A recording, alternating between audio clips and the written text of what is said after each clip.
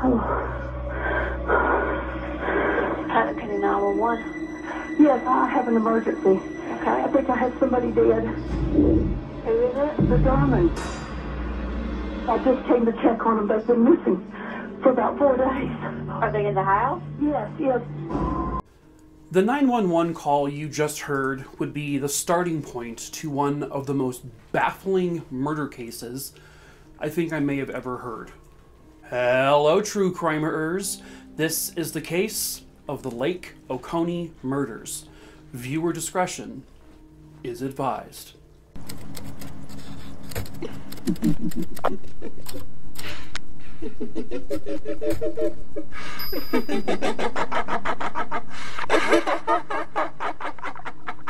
Russell Joseph Dermond was born on June 6, 1925 in Hackensack, New Jersey. Russell would spend the majority of his first half of his life in New Jersey. He would eventually go on to serve in the U.S. Navy during World War II, and he would also, on his free time, love to golf. He was considered an avid reader, and he would never pass up a leisurely walk around the neighborhood. Most importantly, Russell Dermond was a family man. He loved being around and spending time with his friends and his family, especially with his wife, Shirley. Shirley was born as Shirley Bell Wilcox on July 7th, 1926 in Maywood, New Jersey. Shirley was described as just the motherly type. She did have kids, but she would be like this kind of fill-in mother for anyone and everyone who needed that. She was described as someone who had just like the gentlest soul and the kindest of hearts.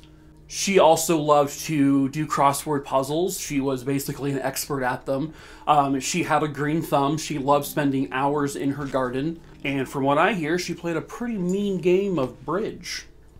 So Russell and Shirley would meet in college. I'm not exactly sure what year they met specifically, but by 1950, the two of them would get married. They would go on to have 4 children: Mark, Bradley, Keith, and Leslie. And then through them, they would go on to have 9 grandchildren. Their son Mark was tragically killed in 2000. He was actually murdered during an attempted drug sale. This obviously devastated the whole family, and it took a huge toll on, on Russell and Shirley, because, through all of his, issues, they loved their son. Now, eventually, the Dermonds would move away from New Jersey, and they would actually go out to Atlanta, Georgia. There, Russell would end up franchising several Hardee's restaurants, and to those who may not be familiar, Hardee's is basically Carl's Jr. So like here in Arizona, we have Carl's Jr.'s, we don't have Hardee's, but Hardee's is basically the same exact place. They have the same logo, the same star and everything. They're owned by the same company. But Russell had purchased like a whole bunch of them. Through that, they became very wealthy. They became very comfortable financially. While Russell was, operating, the franchises, Shirley was a stay-at-home mom, and it's something she just absolutely loved to do. She loved spending time with her kids, and she was an amazing mother, and she raised them to be great kids. Eventually the kids would become adults, and then they would get married and, have the grandkids. So it was just a big, happy family. By 1994, Russell would end up retiring. He sold off all of the franchises of Hardee's he had, and he retired, and him and Shirley would actually move to a gated community about 40 miles away from Atlanta. The community was called Great Waters, and it was just off of Lake Oconee. The neighborhood they lived in was extremely quiet. It was sort of just nestled away, kind of like in the trees, basically. It was it was also a very wealthy neighborhood. I mean, every single home there is a multi-million-dollar home. All beautiful, gorgeous, with like, most of them have access directly to the lake. They have their own docks. They have their own boats. So this is a very well-to-do neighborhood. The The Dermonds were no exception. They owned a absolutely beautiful home. It's basically a mansion, in my opinion. And the Dermonds' house was very like tucked away. It was kind of just off in a very secluded area of the neighborhood. It was very difficult to like just stumble onto this house, which was great for security. Speaking of security, this was a neighborhood and a part of Georgia that really had no issues with crime. There was never any break-ins in this neighborhood. There was never any like nefarious residents. It was just a very chill, calm place where nothing ever seemed to go wrong or off the rails. Like I said, it was a gated community, so they had like this big security house type thing right up front by the gate, and I believe it only has one actual gate to get in and out of by car. Now, the security place also had cameras pointing at basically everyone coming and going in their cars. But when this case happens, there was like a recent weather incident that caused the cameras to malfunction, so they were not working during this particular case.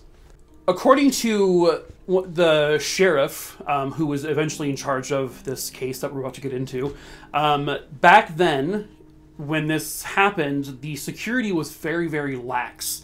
Essentially, they would just sort of wave people in. They would have to open the gate for them, but anyone who had like this decal, a specific decal on their window, it was just like, come on in. And this included like delivery drivers and people who did maintenance in the neighborhood. They all had this decal, so they weren't really questioned by security. They were just like waved in. The only other way to get into this neighborhood was by Lake Oconee. And that obviously wasn't gated, so it was basically like sneaking in the back door if you needed to sneak in. But Lake Oconee was and still is a very popular lake for like partygoers, for relaxation, for fishing. So there was usually some pretty heavy traffic on the lake. And the lake itself is over 1,900 acres, so it's big. Okay, so on May 3rd, 2014, Russell and Shirley Dermond were invited to and expected to attend a Kentucky Derby party over at a neighbor's house. However, Russell and Shirley, they never showed up to the party, which for them would be extremely unusual because, one, they were very punctual people. Two, they never bailed on anyone. Three, if they were going to bail, they would always call and let the people know ahead of time, like, hey, we're not going to make it. But they never called the friend to let them know they're not going to get there.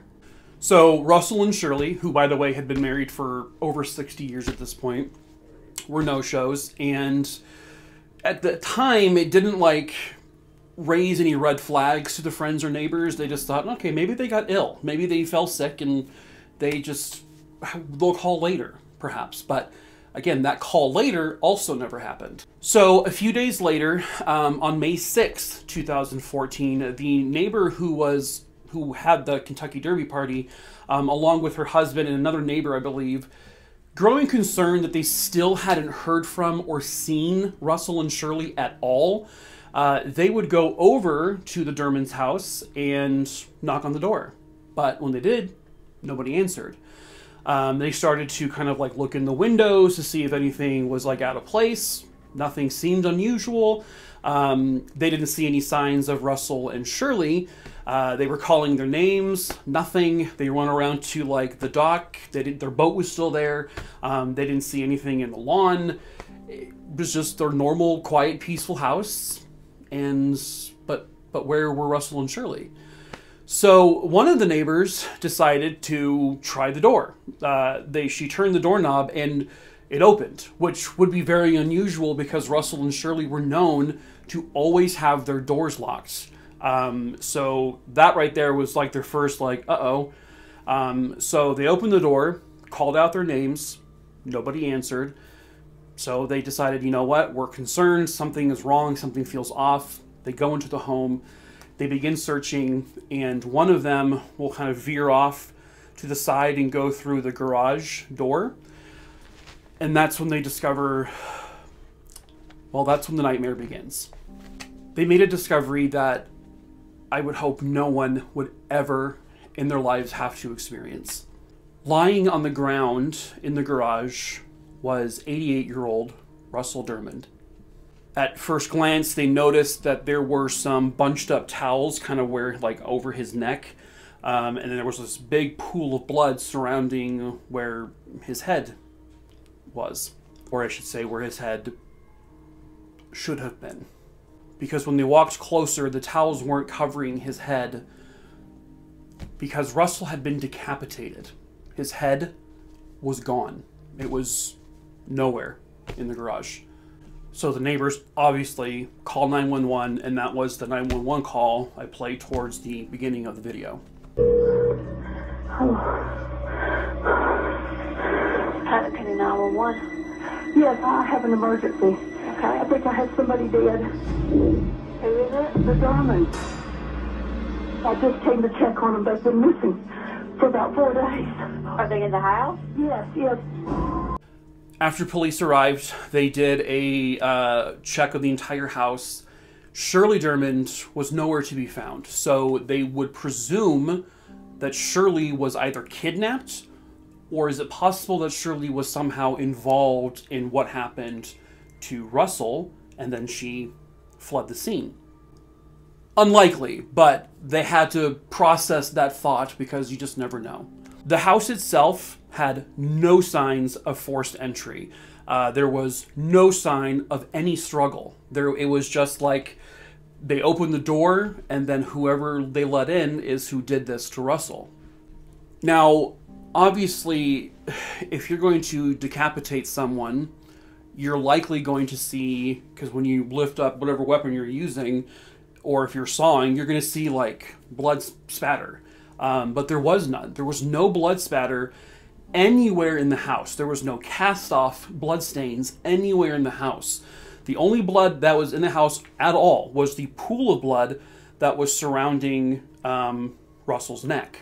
So, and they would also eventually spray luminol. They would look around the house, you know, with the cool goggles and turn off the lights, and there were no signs of blood anywhere else in the house. There was no signs that someone had cleaned up blood. Like, you know, when they do the luminol and you can see like the wipe stains, like you'd always see on like forensic files or something. There was none of that. So what the heck? How did this happen to Russell and there would be no blood anywhere? Investigators thought, they believe, that the towels were kind of bunched up around Russell's neck in order to prevent it from the blood to seep out of the garage and call attention to itself. The towels were there to basically soak up the blood, so that way whoever did this had time to get away and get away very, very far before anyone would notice what happened in the garage. In the house itself, they obviously processed it like you would any crime scene. They did a very thorough job. The police work on this one, by all accounts that I've read and I've seen, the police work was really, really good. They were very thorough about collecting any evidence they could. But that being said, there were no traces of foreign DNA, so the only DNA they found was Russell's. There were tons of fingerprints all over the house, but if they weren't matching Russell and Shirley, they were kind of like foreign fingerprints that they never matched anyone to. But keep in mind, this is, you know, a house where there's, again, the family has 9 grandkids. They have 3 children that have always been in and out of the house, you know, and friends and family gatherings. So you're probably not going to have any luck with the fingerprints. But so they actually needed to confirm first that the body was in fact that of Russell Dermond, because obviously his head was not there. So they took his fingerprints and they processed it against known fingerprints of things in the house, and they confirmed that it was in fact Russell Dermond. The medical examiner noticed when they were processing evidence on, because Russell had all of his clothes on, he had his shoes on and everything, on his collar of his shirt there was some gunshot residue, which was weird because everything from his, obviously, neck below, there were no gunshot wounds. There were no bullet holes anywhere in the house. No no like bullet like markings on the ground or anything. So what they would come to the conclusion is, and they can't confirm this, but they believe that Russell was likely shot in the head and that the bullet basically did not come out the other end. So the killer thinking, well, they could possibly trace the bullet back to me or whoever did it. And so they probably have the idea of, well, now I need to cut off his head so that I can hide the evidence of the bullet. My neck started itching. Ugh. I get that weird, like, that feeling, you know, like I'm talking about decapitation. It's like, ugh. So other than Russell's body, they had nothing. They had no evidence. They had nothing to collect. I mean, there weren't even like valuable like shoe impressions or anything like that. No hair samples. Nothing that was left behind from the killers. And not to mention, where the hell is Shirley? They put out a kidnapped poster for Shirley, thinking that she was kidnapped. And of course they were searching all over. They searched the neighborhood. They went door to door. They looked everywhere and anywhere they could, but they just couldn't find her. Where is Shirley? What happened to her? At one point, I was reading an article. There was like a quote from a family member that says like, I know this is grim, but I hope that she is dead, because I hope she's not somewhere suffering at the hands of some kidnappers, like she's not being tortured or something. Or I hope she is dead and not the even worse of like she's the killer kind of thing. But Shirley's this sweet 87-year-old elderly woman. She's not going to cut off someone's head and get away with it. No offense to any 87-year-olds out there, but it's not a likely scenario. So obviously something bad had to have happened to Shirley. So police were like, do we wait for a ransom call? What do we do? Like, is someone going to call in and demand $1 billion and we'll return Shirley? They had the family go through the entire house top to bottom because they wanted to find out if this was possibly a robbery. But everything was still there. There was literally not a single thing missing. This is a family who had expensive watches and jewelry, and they had cash in the house. They had expensive, sellable trinkets and things. They had electronics like laptop computers, like new ones, brand new TVs. Nothing was stolen. Not a single thing. Even the car keys were left out. This wasn't even like a plot to steal a car, because both of their cars were in the garage with Russell. Russell and Shirley never called attention to themselves. They were very, very humble people. They had a lot of money. Yes, they had a humongous house. But other than that, they never like flaunted their wealth. They never bragged. They never rubbed it in anyone's faces. They were just such a wholesome married couple. They looked into like their past. They had no known enemies. The Hardys thing, Russell had sold the business over 20 years prior. And so there was no bad blood with like any like business partners. There was like no people who were like got fired by Russell and then 20 years later they exact revenge.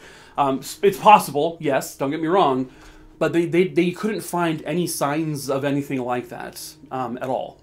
Russell and Shirley married at a fairly young age, and there were no exes in their past, right? There were no like affairs that happened.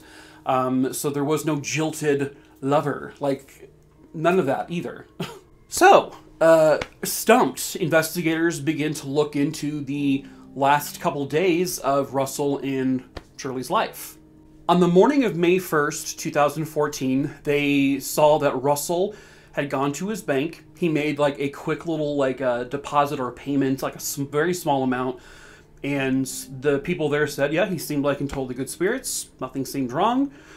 He left the bank. And then there was CCTV footage of Russell at a Publix grocery store. This is the last known image of Russell Dermond. It was caught at 2:38 p.m. on that May 1st. As he was checking out, there was also another image of him leaving. He bought, like, I think a cucumber and some milk or something. Like, he bought 2 very just basic items that he always would buy. Again, everyone there, they questioned. He seemed normal. He was happy. He was smiling. He was joking around with the people. All normal. They also believe the couple was still there and unharmed on the morning, at least the morning of May 2nd, because the newspaper from May 2nd was in the house and it was opened as if someone was reading it. Could this have been the killer? Sure, but it doesn't seem likely given the crime scene being so clean and, like, not messed around. Plus, the crossword puzzle was filled out, and Shirley she loved doing crossword puzzles, and she was great at them. So they're like, okay, so they must have been there in the morning. And then a little bit later, police would find out that Russell had opened up an email that was sent from one of his kids. So they know he was alive then. So sometime between the mid-afternoon of May 2nd, 2014, and the night of the Kentucky Derby party, which would be the May 3rd, which was supposed to start sometime around 6 or 6:30. So in that little window of time is when this probably happened. There was one witness who was on the lake fishing or something like that, and on the morning of, or the afternoon, I'm sorry, of May 3rd, 2014, they would tell police that they saw what looked like a gentleman on the kind of the back lawn where the dock was for the Dermond's house. A gentleman whose face they couldn't see, unfortunately, because they were just too far away. But it looked like this person was sort of like in a hurried kind of like back and forth, moving around a lot. Didn't seem like Russell's behavior. So police believe that this witness saw the actual killer. But unfortunately, there was no composite made because the person didn't get a good look at him. So the coroner would determine that Russell was definitely deceased before he was decapitated. So his cause of death was not the decapitation, which gives more credence to the fact that he was either shot in the head or he could have possibly been strangled. But where the cut, by the way, on his neck was, they said, was extremely clean, and it was done very professionally, for whatever I guess that means, as if someone may have done this before. But they didn't notice any like ligature marks where like hands would be. But again, you know, it was kind of hard to tell whether or not there would have been a strangulation. But they're still going off the theory of gunshot because of the gunshot residue on his shirt. A murder weapon was never found, and whatever was used to remove his head was also never found. And also, Russell Dermond's head has never been found to this very day. So, over the course of the next week and a half after the murder, their police again are investigating one aspect, and they're also going around looking for where the hell is Shirley. Well, 10 days after they discovered Russell's body, the location of Shirley was finally found. On the morning of May 16th, 2014, a couple of fishermen had just set out on Lake Oconee to do some fishing. And they got to a point kind of mid-lake, right where this like buoy was, and they noticed something floating in the water. When they kind of got a little bit closer, it was very obvious that that thing floating was a human body. So they didn't go near it to not tamper with anything, but they would immediately call police, and police would go out to investigate. And yes, it was a body, and that body would eventually be identified as that of 87-year-old Shirley Dermond. She was dressed head to toe in clothing. They said it was basically like Shirley got ready for the day, getting ready to go out, and then this happened.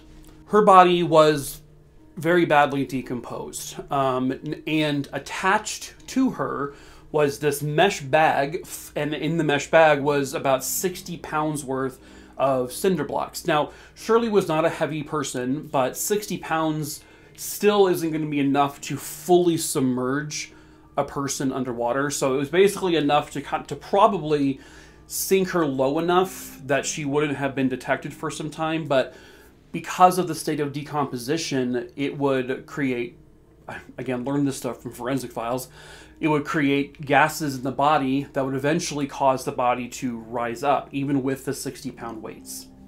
Police believe that this was something that the killer was not really familiar with, because they thought that someone who knew what they were doing would have used a lot more weights to try to sink her to the bottom of the lake. So police were like, is this something they saw in a movie and they thought this is how you do it? They don't know, but it seemed like a rookie type thing. Oh, that sounds terrible. A rookie thing.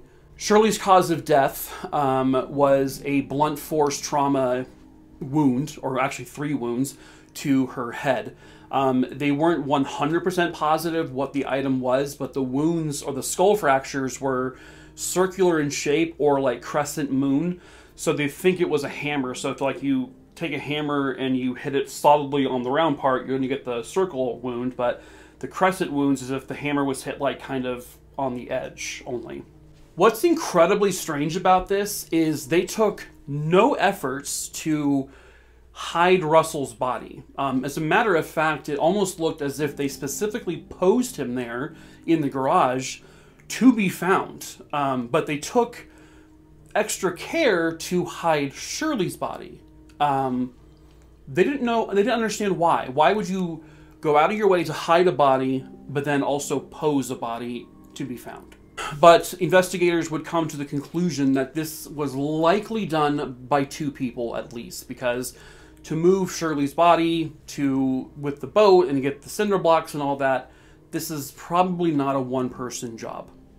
Now, again, to reiterate, there was no blood spatter in the house. There was nothing to indicate anything had gone on in the house in terms of the actual murder. So they also think Shirley must have been killed out of the house. Could that have been somewhere in the yard? Could it have been in a vehicle? They don't know.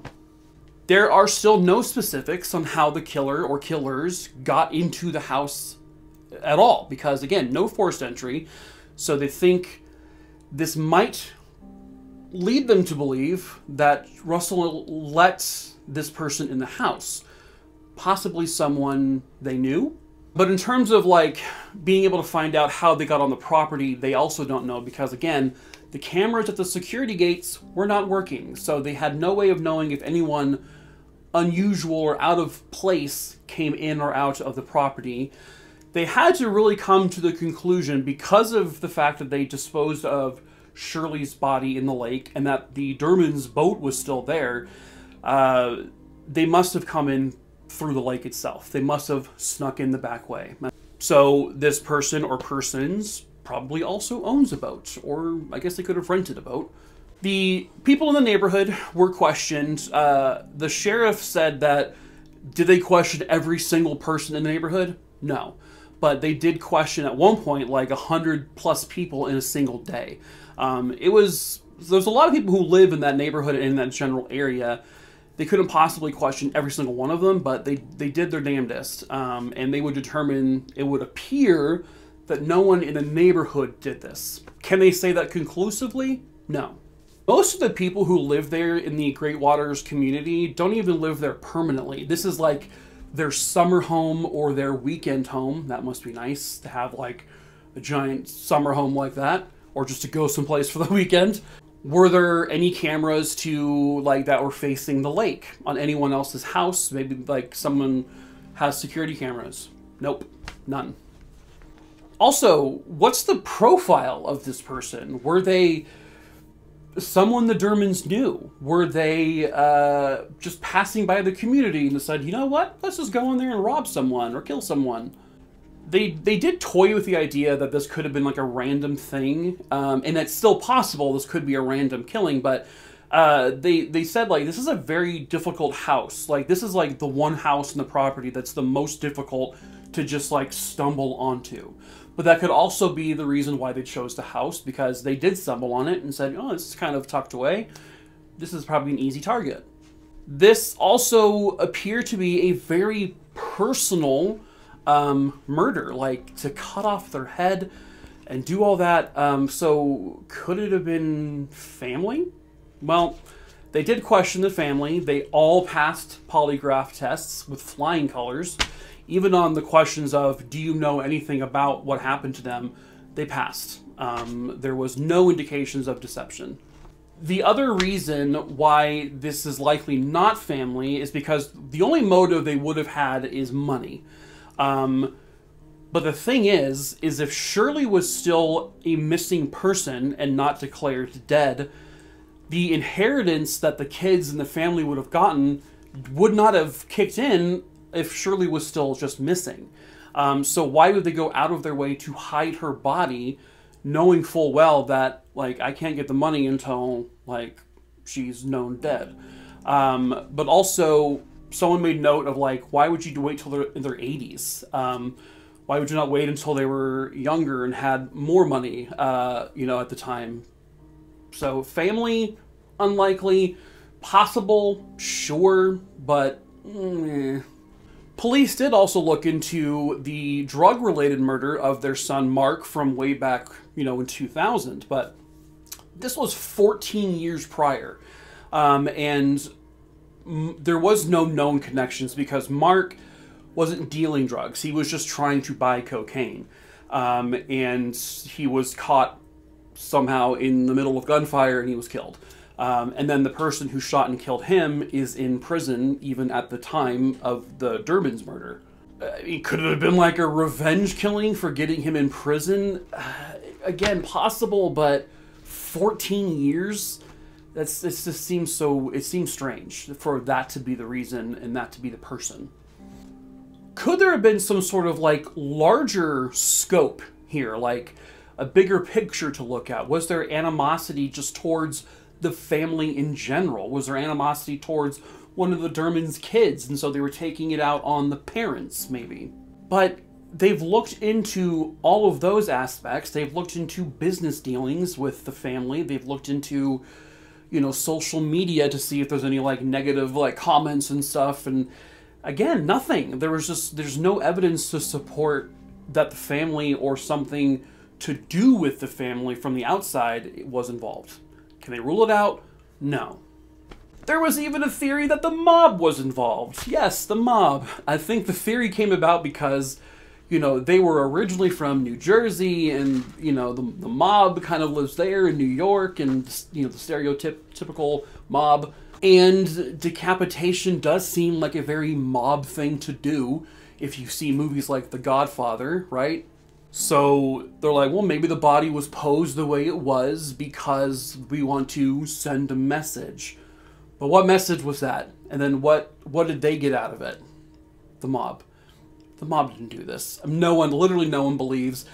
The police didn't even entertain the thought. It was just sort of suggested. But come on, it's not the mob. What about a serial killer? Again, possible. Maybe it's this unknown serial killer, because there was really no other known similar murders like this in that area or the surrounding area during that time. So it's, again, broken record here, but possible, likely, no. The biggest, most tangible theory is that this could have been something related to possible extortion. Someone who knew the family was very wealthy. Obviously, this wasn't a secret that they were wealthy. So maybe someone was trying to extort money out of the Dermonds. The Dermonds, apparently their overall, I guess their estate, they were worth about $2 million. So in like the world of multi-millionaires, they were kind of at the lower end, if you will. I would love to have $2 million, but you know, maybe an extortionist thought they had a lot more money, but they sadly found out that they didn't. There was no unusual activity though from Russell's bank. I mean, all the money that he had in there was still there. Nothing substantial changed with his bank account at all. Maybe the extortionists thought that they had something of value, of extreme value, in the home. But then they were also then sadly mistaken because, again, they lived a fairly humble lifestyle. They did have expensive things, but not like this overwhelming amount. Not like, you know, it was just like enough for them. Like, it was just stuff that they just wanted to have that they had. but it wasn't like overflowing with like jewels and like a, you know, like a Scrooge McDuck with this like freaking room of gold coins, you know, nothing like that. So perhaps the person who was trying to extort them got really pissed off that they picked the wrong target. And so out of anger, they killed them both. Now this would have been more directed at this point, if this was extortion, this would have been directed solely at Russell, because Shirley wouldn't really have anything to do with any of that. So if this was the case, Shirley was just killed because she was there. There has been only one update in the recent years, and that was actually this year, May of 2022. The investigators, and by the way, the sheriff is still the sheriff, and he seems like a really cool guy. This is basically like the only murder case that he's investigated. He's been sheriff there for a long time, that he has not been able to solve. And I think he's taken it very personally, it seems like, and he wants to get this solved. So he is always like working on this case, kind of in the background as other cases need to be worked on too. But he revealed that in May of 2022, they have been, I guess, given new evidence in terms of like electronic data, specifically relating to cell phone activity for someone. They have now given that data to the FBI because there is like, I guess, new systems in place that were not around in 2014 that the FBI are like really experts at using. So as of right now, as of me making this video on October 14th, 2022, there is no updates with regards to that data. The sheriff said, please don't hold out hope that this is going to be like the Hail Mary, or like, oh, it's the holy grail of this case, like boom, it's going to break it wide open. They haven't even said who the cell phone belongs to that they're investigating. Whether it's a suspect they have in mind, is it Russell or Shirley's cell phones? I don't know. They haven't said that. So that is it in terms of where they are now. And this is truly a very baffling case. Why were the Dermonds targeted? What could two nearly 90-year-old people possibly have done to piss someone off to cause this sort of anger? What is the motive? What is the reason that someone would do this to this sweet old couple who did not bother anyone? They were just two retirees just wanting to spend the remainder of their lives in peace and quiet, spend it with their grandkids, their kids. Why? Why did this happen? So, unfortunately, the murder of Russell and Shirley Dermond, otherwise known as the Lake Oconee murders, are still very much unsolved. But someone, somewhere out there knows the truth. Perhaps that someone is you. If you have any information on the murders of Russell and Shirley Dermond, please call the Putnam County Sheriff's Department at 706-485-8557. There is currently a $55,300 reward for any information that would lead to the capture of their killer. You can report any information anonymously. Anything you might know, even the smallest detail, could possibly break the entire case wide open. So please, if you know anything, give them a call. And that is it for this case. This is probably the longest one I've made so far. Sorry, thanks for sticking around if you're still here. As usual, if you want to see significantly shorter form content from me, true crime content, you can head on over to my TikTok page. I have about 2.7 million followers over there. And yeah, I've told like well over 2,000 true crime stories. I also tell like the worst ways people have died, worst freak accidents, other things like that too. So please go over there, give me a follow, and subscribe here too. Make sure you like this video, because the more likes a video gets means the more it gets pushed. So if you watch it, just like it. I would appreciate it. Thank you. If you have a case you would like me to cover on a future video, whether it be here on YouTube or on TikTok, you can send me an email to mikey@truecrimerer.com. and just send me the name, where it happened, and when, and I can add it to my list. But before you do that, in the description below, I have my link tree. Click on the link tree. You'll see a link that says crimerer case list or something like that. Click on that list. It's about 4,200 names long. You can, it's pretty much alphabetical. So scroll through it. If you want to search, if you're on a computer, just hit Control F. Type in the name, and then you can find it that way. If you're on a phone, I believe if you hit the 3 dots and then hit find and replace, type in the name, and then the name should come up. If no name comes up, then send me an email, and I will eventually cover that case. Please be very patient with me. I get lots of emails, so it may take me a while to respond. And also, I pick my cases at random. So it could be tomorrow I cover your case, or it could be a month and a half or 17 years from now if I'm still alive. So yes, just please be patient. And then finally, if you like the shirt like this, says crimerer crew member, or other shirts that have like my logo or other sayings, we sell hoodies and shirts. You can do rainbow font on some of them. We also sell mugs and a wine glass and other little things.